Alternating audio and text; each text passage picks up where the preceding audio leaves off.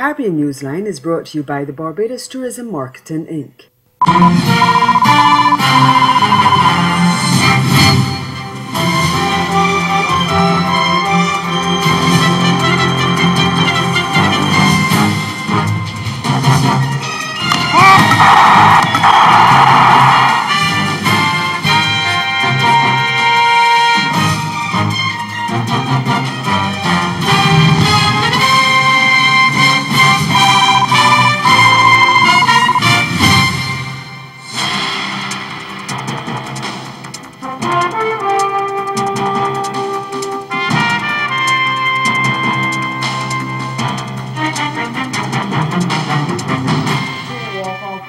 Barbados following a ruling by the Caribbean Court of Justice. That's our top story in Caribbean Newsline for Wednesday, July 26.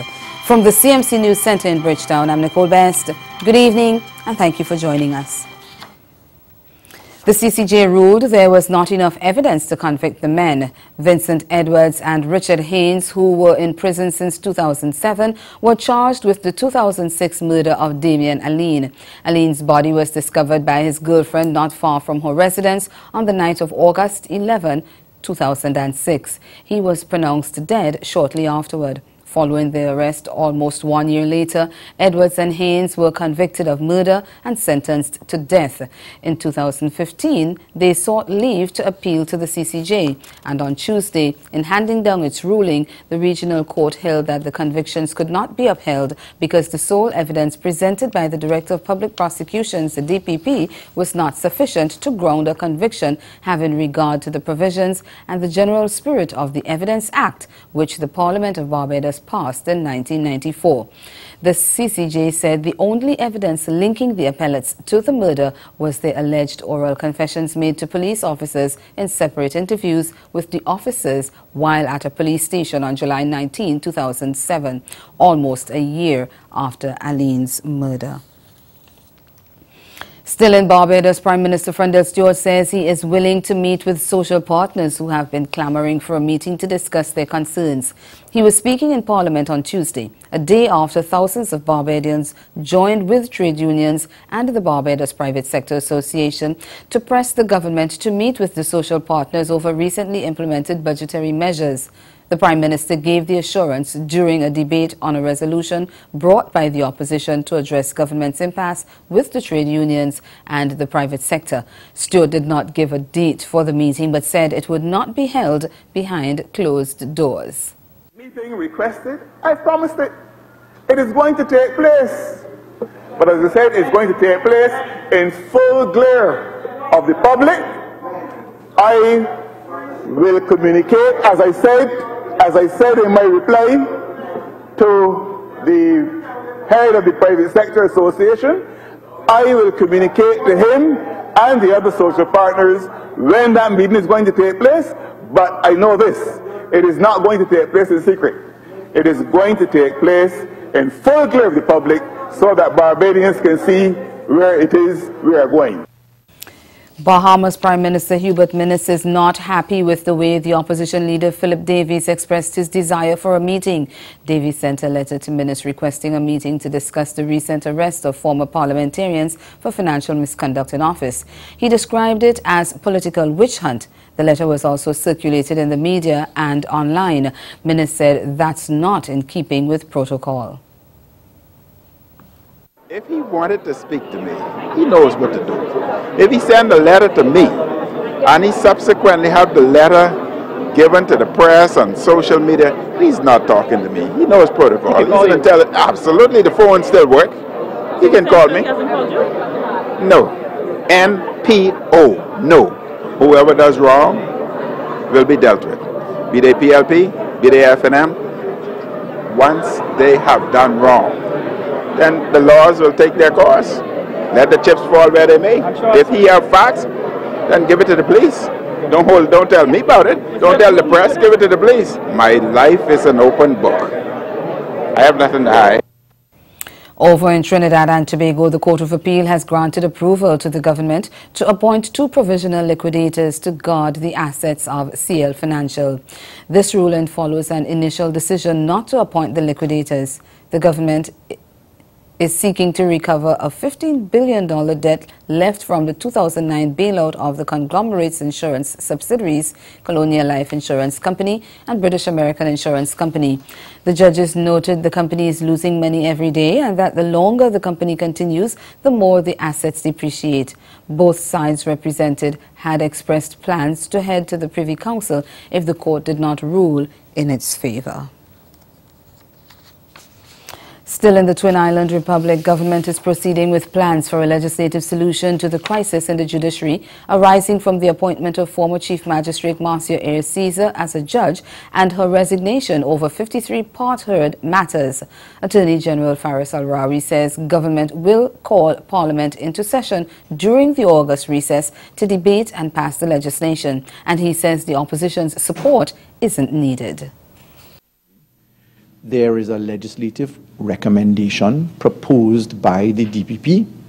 We have drafted a law to match with the legislative proposals recommended by the DPP. It was the June correspondence from the DPP to the AG, which the PM referred to when he first made mention of legislative changes to address the 53 cases left abandoned when Marcia Ayres Caesar was elevated to the High Court.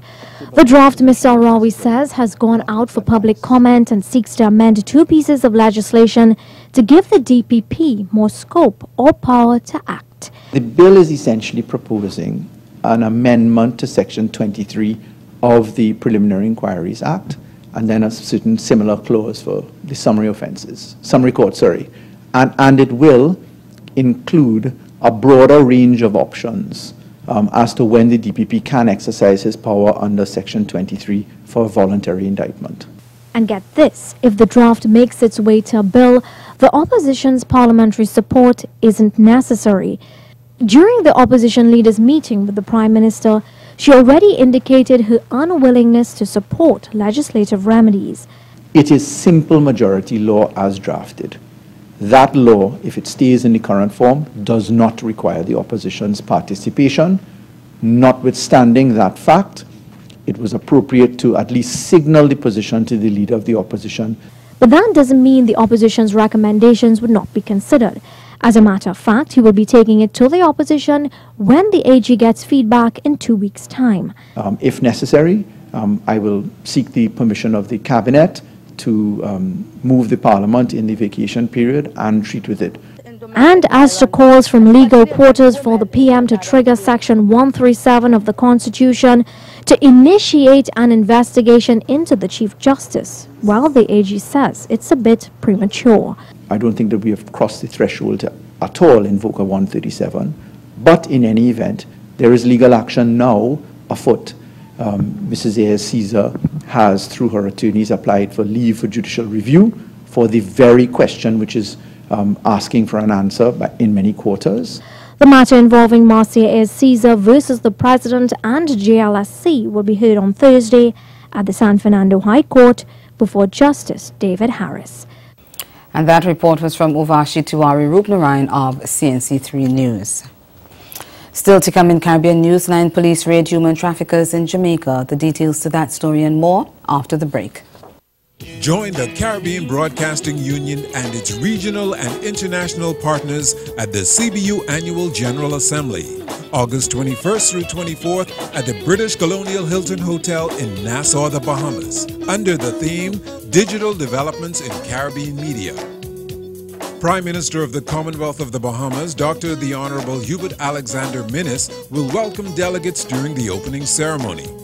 Guyana's Minister of Public Telecommunications, the Honorable Kathy Hughes, will offer a keynote address on digital developments in the region. See the launch of the UNESCO-sponsored Manual of Social Media Guidelines for Caribbean Journalists, with guest speaker Jamaica's Director of Public Prosecutions, Paula Llewellyn. And hear from international media players about the new developments in digital television standards in Europe, the US, and Japan. And this year's Caribbean Broadcasting Awards Gala at the Atlantis Resort Paradise Island is not to be missed. Call 246-430-1007 to book your space in the 3-day conference and exhibition. Don't miss the CBU 48th Assembly at the British Colonial Hilton Hotel in Nassau, from August 21st through 24th. Discounts on flights to the assembly on the official airline, Caribbean Airlines. In a place where legends start, the beach is just the beginning. So live a little for the exhilaration and the color of every moment, where time is and life is a spirited event. Immerse yourself in the culture, the music, the people, the island.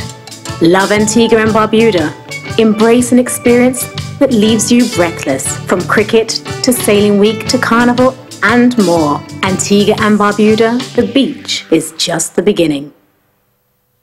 Who will be the next Miss World Bahamas? You be the judge by voting for your favorite contestant. Download the Miss Bahamas app or log on to MissBahamas.net. Subscribe to the Miss Bahamas Club. Click on to your favorite contestant and vote as many times as you like. Your votes help decide who makes the finals and takes one step closer to the crown. And on the final night, club members will help to choose the new queen. Make your girl's dream come true. Vote for your favorite Miss World Bahamas contestant today.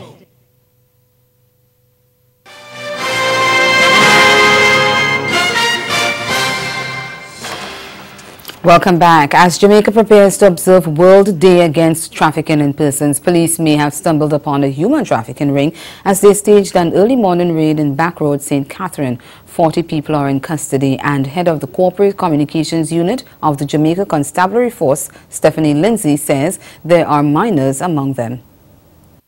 So far, they are still processing the individuals that were picked up. They picked up approximately 40 persons, males and females. Based on what I gather, the females they are from different parts of the country. So far, at least 2 of the girls have been identified as underage, and they are now waiting to verify the ages of some of the other girls that were picked up at the location. So far, they have detected one possible case of human trafficking, and they have found 3 persons of interest that they were looking for cases of murder and shooting in the Portmore area. Serious economic crisis could be on the horizon for Guyana and the Caribbean as various aspects of the United States Food Safety Modernization Act kicks in. According to the U.S. Food and Drug Administrative website, the Food Safety Modernization Act was passed in 2011 and began implementation in May of that year. Countries who do not comply could see their exports being rejected from the U.S. Royden James of HGP Nightly News has the details. Guyana and other Caribbean countries that export seafood and agricultural products to the United States can experience a serious economic downturn if they are not compliant with the United States Modernization Act. Some components of that act have already started to kick in. This is according to Managing Director of Technological Solutions Limited, Dr. Andre Gordon. Speaking to Nightly News on the sidelines of an event on Monday, Dr. Gordon said that some components of that act have already begun to have a negative impact. So already, even before this year, and this year is very significant, exporters would have seen more of their goods being held at U.S. port of entry, and manufacturers in the U.S., because this is not discriminatory, it affects all food. Manufacturers in the U.S., people in food service would have seen a lot more visits from the Food and Drug Administration and inspection.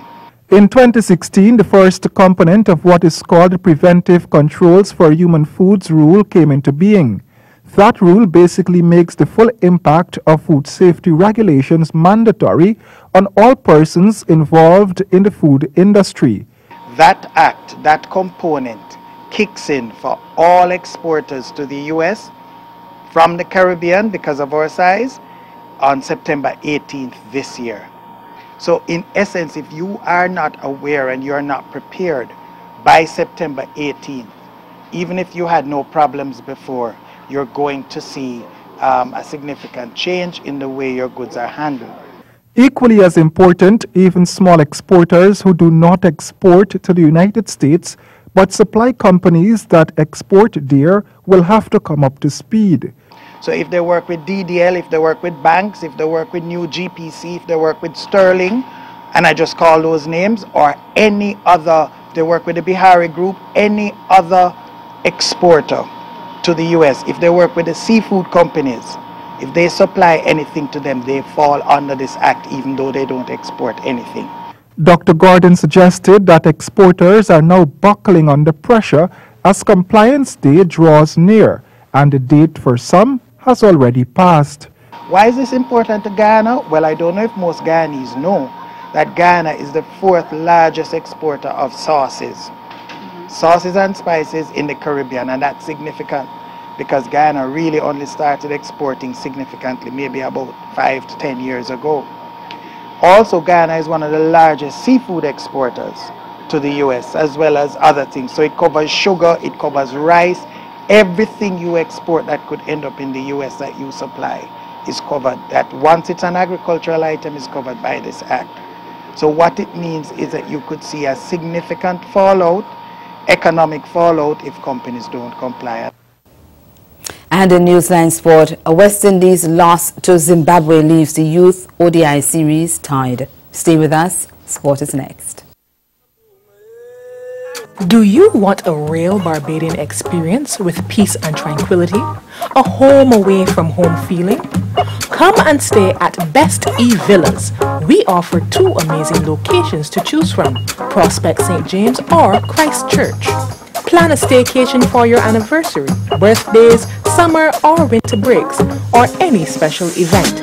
Best E Villas is located in close proximity to our lovely beaches. Call us now at 246-425-9751 or visit us at bestevillas.com and make your booking for the best in villas.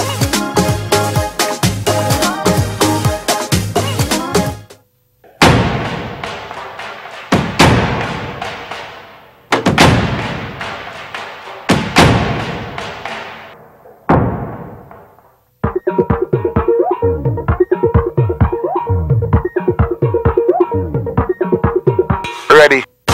It's another episode. When we out on the road, this is what we love to celebrate, to celebrate. This is not Hollywood. No, we don't come out of road. Drink, drink, drink. King Baba and the guitar. Hey, hey, hey. Every fat that boy keep on calling me wrong name, but that's okay, 'cause that's my bitch. I don't understand how wearing a name tag on me. You know what to say, you still calling me wrong. Don't get vexed with me. Don't say that.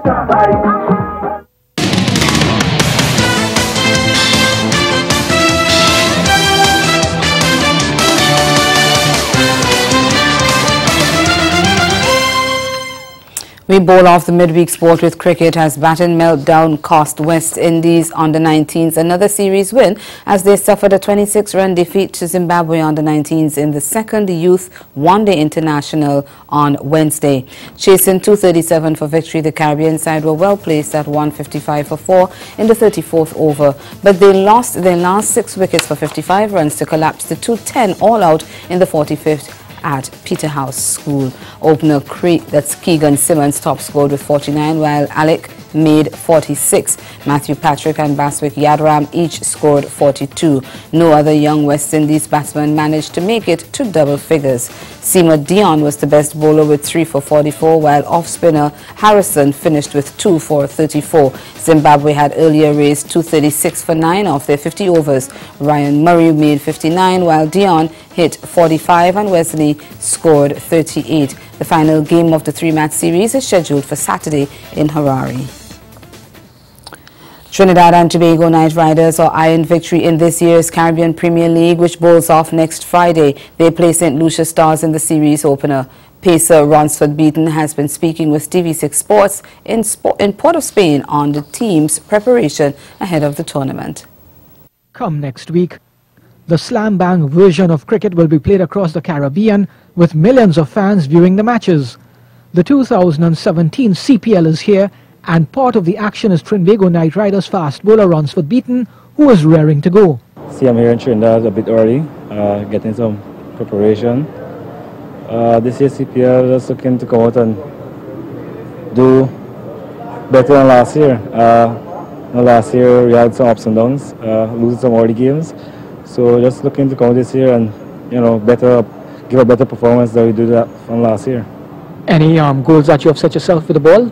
I have my goals, yeah, but right now my main objective is getting the team 2 steps further than last year. That's winning this year's CPL. T20 is all about scoring runs at a frenetic pace, especially coming down to the end of the innings. As such, the 24-year-old has been doing some extra work with the ball. I've been working very hard on my dead bowling, bowling consistently Yorkers and slow balls. So yeah, at the dead, you can look out for something new for me. Regarding the composition of the Trinbago Knight Riders led by Dwayne Bravo, Beaton has given the squad a thumbs up. Yeah, we are a pretty balanced team. A lot of experience in our batting lineup, in our bowling lineup as well. Yes, we all know that the captain, he is an excited guy when he gets ready. So just looking forward to work with him again. Trinbago Knight Riders play their opener away from home on August 4th against the St. Lucia Stars, formerly known as the Zooks. Football now. Jamaica's Reggae Boys will be looking to win their first CONCACAF Gold Cup tournament on Wednesday night when they face the United States in the final at the Levi Stadium. The Reggae Boys are the underdogs in the competition after defeating reigning champions Mexico 1-0 at the Rose Bowl Stadium in California on Sunday night. This is the second consecutive time Jamaica has made it to the finals of the competition after beating the U.S. 2-1 in the semi-finals 2 years ago. They subsequently lost to Mexico 1-3. Coach Theodore Whitmore says there is no pressure on the team. Kickoff time is 9:30 Eastern Caribbean time or 8:30 Jamaica time. Trinidad and Tobago play Ecuador on Wednesday night in a friendly international. It is part of the Soca Warriors' preparation for the 2018 World Cup campaign, which is due to resume in September. The match kicks off at 8:30 at the Estadio Pacifico Banco. TNT will play without several of their overseas-based stars, including Kenwood Jones and Kevin Molino. But other key players, such as goalkeeper Marvin Phillip, Hashim Asir, and Hector, are part of the squad. New players Nicholas Benjamin Jr. and Kieran Clark will be looking to impress coach Dennis Lawrence. Defender Carlisle Mitchell is back on the team after a period of injury. He says he expects it to be a tough battle, but he is looking forward to the match. Well, I'm very excited for this game after being out of national team for so long. Not so long, but probably like since January, the last really competitive match I played. Looking forward to this game. It will be a very difficult game because Ecuador, they are a great team, you know, and I think we prepare well for this game, depending on the time we get to prepare ourselves. And I think it's a great test for the team and players as well. You know, because we have our next difficult game on September 1st against Honduras, so we can use this as a good practice game for the local guys. The Guyana Football Federation is stepping up plans to develop women's football with the hosting of a summer camp for young girls. The GFF has launched the Guyana Girls Academy and Football Camp. The first began on Wednesday, targeting girls aged 7 to 11 and will run until Saturday. Football officials in Georgetown are hoping that increased focus on the women's game will boost their chances of success at the international level. We get more in this report from HGP Nightly News. The Guyana Football Federation, GFF, in collaboration with the Guyana Girls Academy, GGA, have embarked in a partnership that will help to develop women's football from the grassroots level in Guyana. The GGA camp is a 4-day football camp geared towards giving young girls a peek into the GGA setup as well as to create more interest in girls football. The camp will allow Guyanese girls to get a taste of the GGA and girls football with an elite coaching staff in a professional environment on and off the field.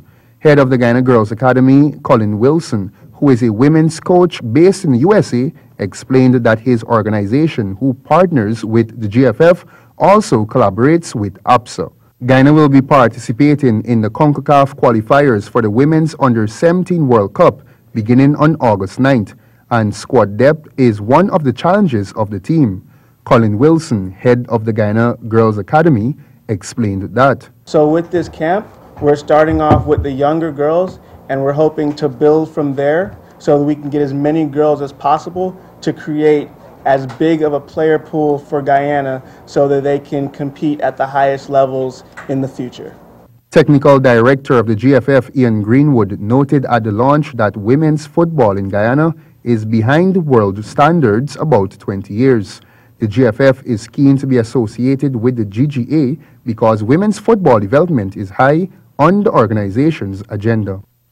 Switching sports now, 3 athletes have been withdrawn from the list of athletes who will represent Jamaica in the upcoming World Championships. The event will be held in London next month. We get the details from TVJ's Keon Raynar. 17-year-old Dejour Russell, who clocked 13.32 seconds to place 4th at the National Senior Trials last month, had been listed among a 30-member strong male squad for the World Championships in London. However, the management team headed by J3A's first vice president Ian Forbes has since said that Russell, along with the 2 other alternates, Kenroy Anderson and Andre Clark, were inadvertently named on the original list. Forbes, who spoke with TVJ Sports from the team's pre-championship camp in Birmingham Tuesday afternoon, explained that the alternates will remain on standby. Well, the alternates are still there, just that at this point in time they are not necessarily officially a part of the named team. But in the event that anything goes wrong, God forbid, with any of our athletes, they'll be called upon to fill in. So the alternates are actually in the UK? Not necessarily so, no. Not necessarily so, but they are like a doctor on call. You are prepared to move at any given time. So they are supposed to be prepared in the event that they're needed and summoned, and they make themselves available in short order. It is believed that the exorbitant cost per athlete for the 10-day camp in Birmingham was a major factor in not allowing the alternates to travel to the UK. As it stands now, Olympic champion and world leader Omar McLeod, Hansel Parchment and Ronald Levy will contest the men's sprint hurdles. With Kenroy Anderson removed from the list, national champion Ewan Blake, Rashid Dwyer and Warren Ware will run the 200 meters.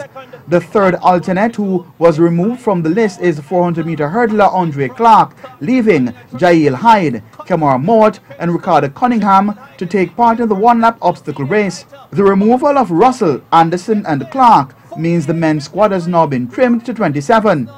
The women's squad remains at 29. However, our sources say that 400-meter hurdler Genevieve Russell and other 4th-place finishers at the national trials who have attained the qualifying standards for their respective event are also on standby as alternates. Meanwhile, manager Forbes also revealed that Michael Clark, who served as head coach of the last few championships, is also no longer listed among the coaching staff for London due to personal reasons. And that's the sport. Stay with us. We'll be right back. Caribbean Newsline is brought to you by the Barbados Tourism Marketing Inc. In a place where legends start, the beach is just the beginning. So live a little for the exhilaration and the colour of every moment, where time is and life is a spirited event. Immerse yourself in the culture, the music, the people, the island. Love Antigua and Barbuda.